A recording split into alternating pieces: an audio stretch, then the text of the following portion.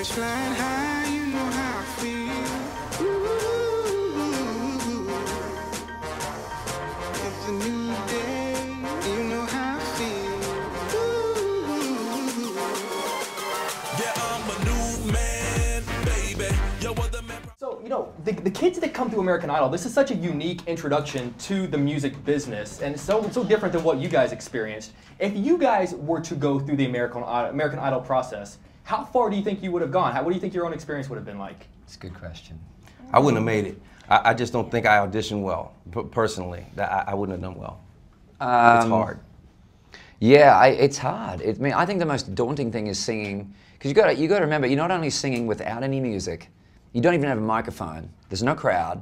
You walk into a cold soundstage with the three of us sitting there going, okay, sing something, Bright impress lights, us. big productions. I can tell you, Crazy. sitting here right now, it's sort of terrifying a little bit sitting here from you. Well, sing us, Sing us a bit of something, Jake. I like big butts and I can't Yeah, deny. the other girls can't deny. Yeah, Girl walks in. yeah, Itty bitty waist? yeah. You going to Hollywood? I'm going to Hollywood? Yeah, I'm going to Hollywood, all right. But not to sing. Just just to look for big butts. Strap on your seat and get ready to go. You know I'm in Villa B, 43 million feet up in the sky full of diamonds. I got a few Miami vices. I don't ever look at the prices. My Super Bowl tickets are priceless. You know who the king of the night is. Beauty for music for you to go low. I've seen so many interviews with the Idol judges about, you know, what it takes, you know, what the thing that you're looking for whenever they come through. But something I've always wanted to know, what is an attribute that someone can have to make you say no? Like, absolutely, that first thing you say, that person's not going through. It's a good question, actually. I mean, they have to kind of say. some of them turn.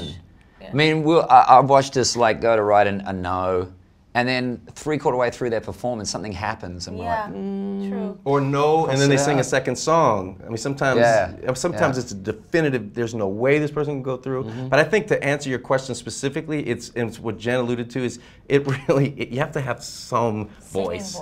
Yeah. You have to have, and it may be a quirky one, or it might be a little out of tune, whatever, but it's got to be something about the voice. The other, that's the center, don't you think? That's kind of central to it all. And that's what the show's about at the end of the day. You've got to be able to It's a singing competition. Right, it's a singing competition at the end of the day. I don't think so. I don't think it's a singing competition. I think that's where our Idol is so particularly good, is that we're trying to find all over talent. You know, for me, it's always about connecting. Did that person connect when they sang? There's a million ways to connect with somebody. There really is. You know, that's why you got to see them. That's why you got to hear them. That's why the whole package is everything. Can someone have a good voice, and if they're not connecting, they're not there, not make it through? Absolutely. That happens all the time. Right. Absolutely. Yeah. And then people sort of get mad about that. They're like, well, my voice is My great. voice How did is that so much better. You know, we about had the so voice much, you know, alone. conflict in Hollywood because we had so many good voices. And as we send them home, we're like, oh my God, they do have a great voice. But the truth is that when you start weighing out all of the attributes that it takes to be an American Idol, sometimes that big voice just doesn't connect in the same way some other person did. When your girl both work this pole, I think I'm bipolar.